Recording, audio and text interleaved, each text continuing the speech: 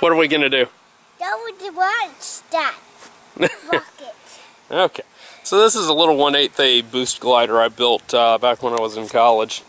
So here's what we're gonna do. It's already loaded up and everything. Got the streamer and all that jazz. Got a igniter here that is still workable. You can usually reuse these once or twice for these 1/8 gliders. So we slide on there, just like that, and then the glider fits on here. That's all there is to it. Just a bunch of 1/16 and 1/32 balsa. So all the good stuff. Alright, so we got continuity. Alright, you ready to see it go, Caleb? Yeah. Alright, let's see if I can do this. So, engine skies are obviously sort of clear. Alright, going in 5, 4, 3, 2, 1. And away it goes. Oh, it red baroned on me. That's hilarious. And it's still actually gliding, but I mean, I don't know if you can see this real well. Yeah, there you go. It's towing the pod around. It's amazing how long this is flying like that. That is actually the first time I've ever had that happen. Yeah, let's see here. And we did cut the igniter that time because we don't have continuity anymore. But anyway, that was an oopsies. I think we'll stick with the way I now do pod assemblies on these. Pod. Yeah. Flew pretty good though. No, Caleb, you're gonna hurt it that way. Alright. Anyway, fun little times there. See ya. Alright, take 2. I routed the shock cord directly over the top. I don't know if I did that last time, but we're going to try and see if that'll keep us from red baroning again. But I gotta say, I much prefer the pod designs we have now that have the pod way out in front. Alright, so, got continuity. That igniter's lasted 3 launches, pretty cool. Alright, you ready, Caleb? Yeah. Okay, going in 5, 4, 3, 2, 1. And up it goes. And the glider is free this time. Pod is coming down nearby. I don't know how well this shows up. This thing is just soaring, which is kind of par for the course with it. I don't know if you can see it at all. Let me get us to focus here. Alright, there we go. You should be able to see it. I hope that's not in lift.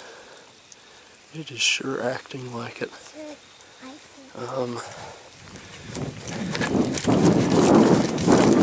Let me get out here in the middle of the field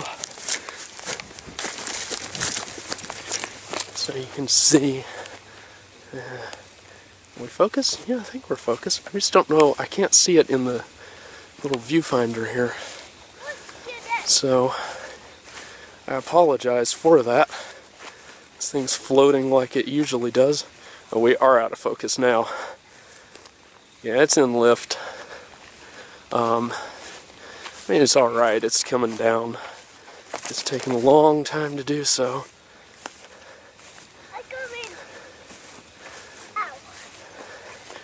Actually, now it's not coming down. You silly airplane. At least I'm able to keep up with it here. I mean, this is hilarious. Circling right overhead. Stay out of the top of that tree. Ew. I don't like the looks of that. Or that. Huh. This is hilarious. So folks, this is what it looks like when you launch into lift with a free flight plane. And don't go in there. Perfect. It's coming down slowly. Right around the top of that tree. Still holding on.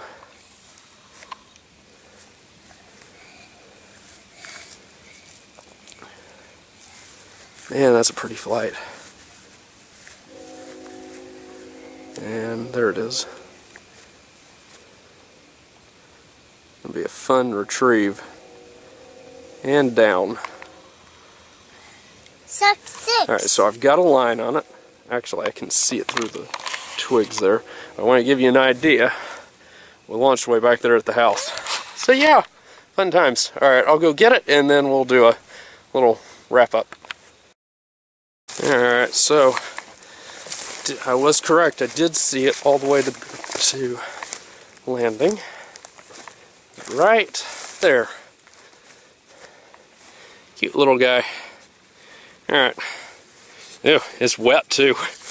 I mean, you can actually feel dampness in it. Which is, I mean, you think about that, that's bare balsa. And it was flying around that well. I did a decent job trimming that. Go me for once. Alright, back in a minute. Alright, and there we are. Streamer did not deploy. I don't think they would actually DQ you for that on these. Because it was a safe recovery. But, yeah. So, that was actually right over there, and this is where our launch setup was.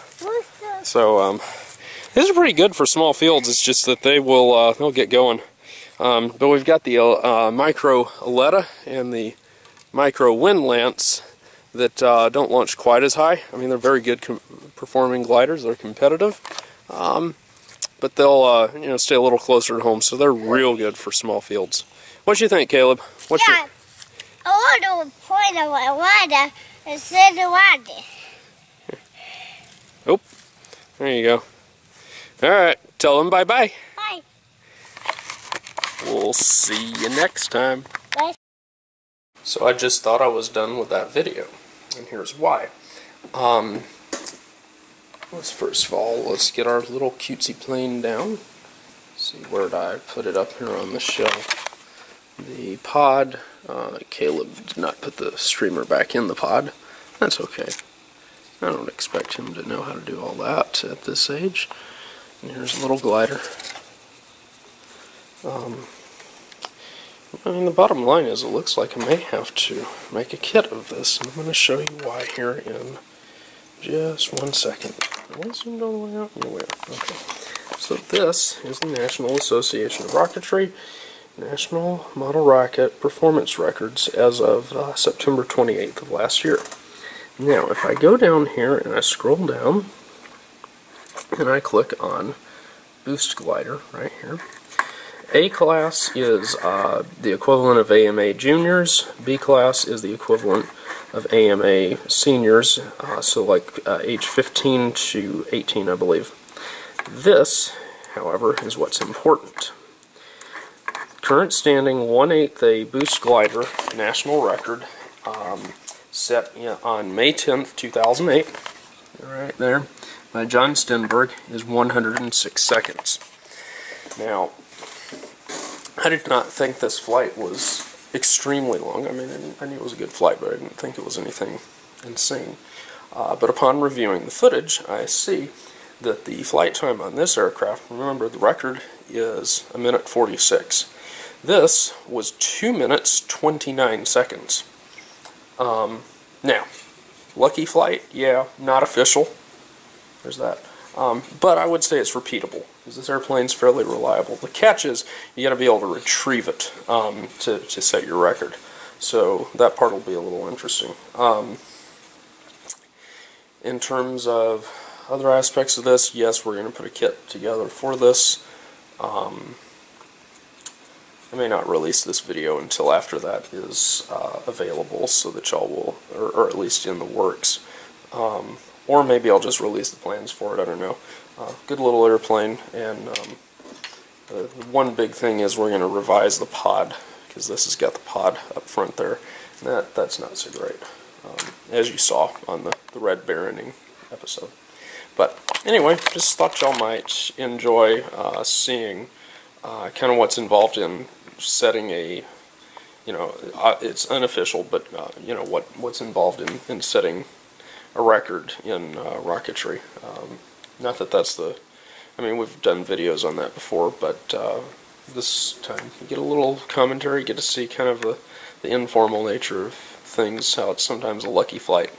But anyway, we'll see you.